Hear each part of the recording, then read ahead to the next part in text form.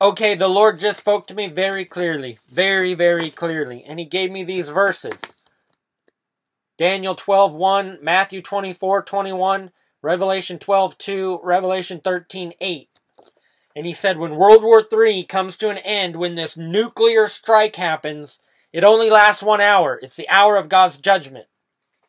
And he said after that is great distress unequaled from the beginning until now and never to be equaled again. So, when he gave me this message, okay, he also told me to tell you that these verses, you need to get your Bible out and go through each one of them and put them each into context. Because it's the context of it that even clarifies even more. World War III happens, and then the mark of the beast comes out. But from the time that the hour of God's judgment, which is the sixth seal, and the sky is rolled up like a scroll, this worldwide nuclear exchange, one, I predict it will last 1 hour. Okay, it's the hour of God's judgment. And two, based on the Word of God, and that's how you know it's the sixth seal, okay, because there's a time of no wind at the end of it. Okay, so here's what the Lord gave me. And when this thing happens, it begins, okay, so right as World War III happens, as the nukes are coming down, that's when God says, great distress from the beginning until, and so here it is. Are you ready? Daniel chapter, and the Lord told me to read this particular verse first. Daniel 12:1. At that time, Michael, the great prince who protects your people, will arise. Now here's where it is. There will be a time of distress such as has not happened from the beginning of nations until then. Okay? And he told me that right there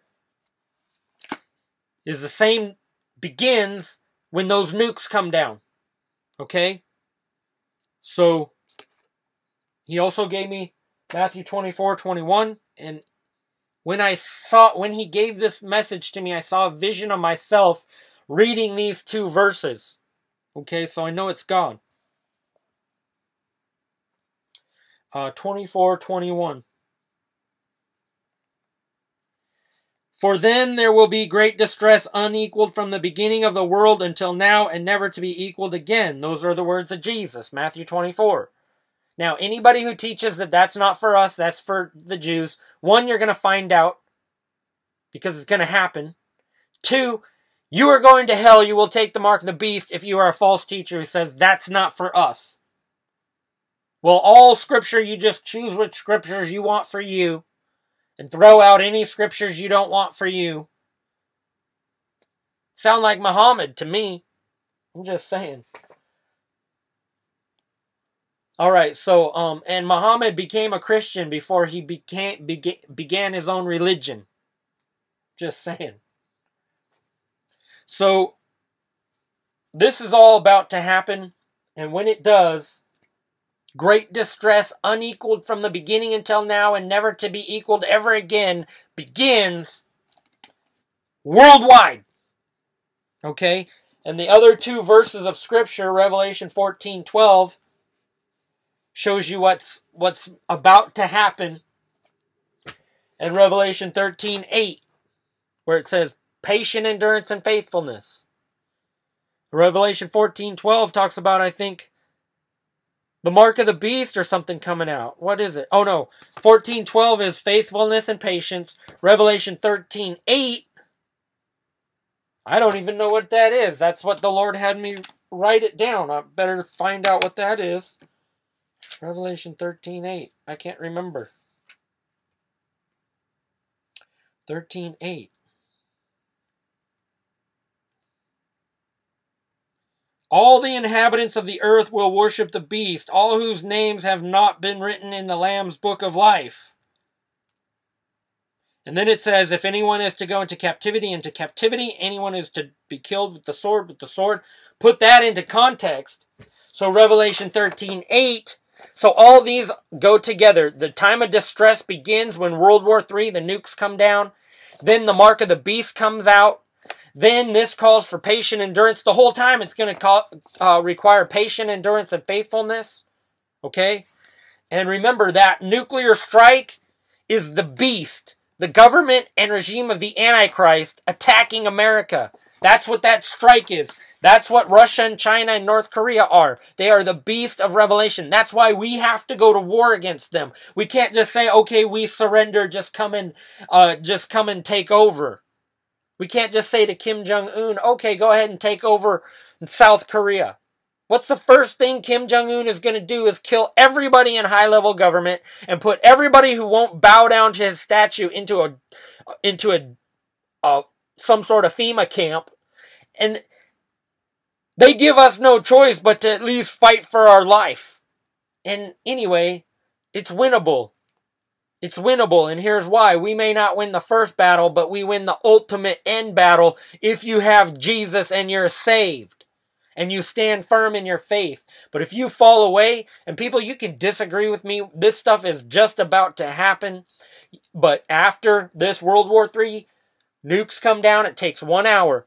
Then there's a time of no wind anywhere in the world. Then, somewhere in there, Russia and China are going to invade. They're going to take over with Iran, with North Korean soldiers intermingled. You're going to see a lot of Chinese soldiers. Then, and Russian, but they're all going to be focused and coming here to just take over.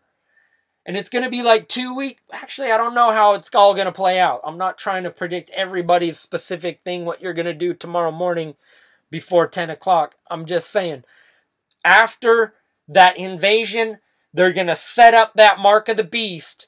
And then they're going to start collecting people who refuse that mark of the beast. And then they're going to start putting them to death. And then the rapture is still 10 months away or a year away. I'm just saying, great distress. And once the number is complete of those who are to be put to death for their faith, then the rapture happens. Then the 144,000 are left behind, and they walk the earth and are systematically put to death for their faith. Each one of them is a martyr, and the final two of them is the two witnesses. And then they're put to death for their faith, and 3.5 days later, they're raised from the dead. So the two witnesses have until all this stuff is going to go down somewhere around September 2021. So the two witnesses have to walk this earth that whole time. Anybody who thinks they want to be one of the two witnesses, are you kidding me? You don't know. You need to find out. And you can disagree with me and say, I think you're wrong. I disagree with your doctrine. You're going to find out. We're all going to find out. We're all going to die eventually and stand before God. And He's going to either hold us accountable for having taught false teaching in the end days and misled thousands of people, or He's going to commend you and say, you sounded the alarm. You listened to my voice. You were obedient to my word. You know, I'm just saying. So anybody wants to come against the prophet of God, it's all good. Bring it. You know what I'm saying? The Bible says that fire comes out of their mouth and burns their enemies. And that's everybody who serves God, not just the two witnesses. But in the end of days, it actually literally happens in the natural realm. Whereas if you're saved, you can burn the devil in the spirit. I'm just saying. So get ready. Take special note. Do a Bible study on those and put them all into context. And get ready, because when those nukes come down, we got some more fulfillment of scriptures. Amen. We're going to see the fulfillment of the mark of the beast. We're going to see the fulfillment of patient endurance and faithfulness. We're going to see the fulfillment of all of this. The Antichrist is going to come on the scene for real, and then it's going to be, oh, told ya type thing. You know, and everybody who was a false prophet and said, oh, it's not him. I hope you live to see the day.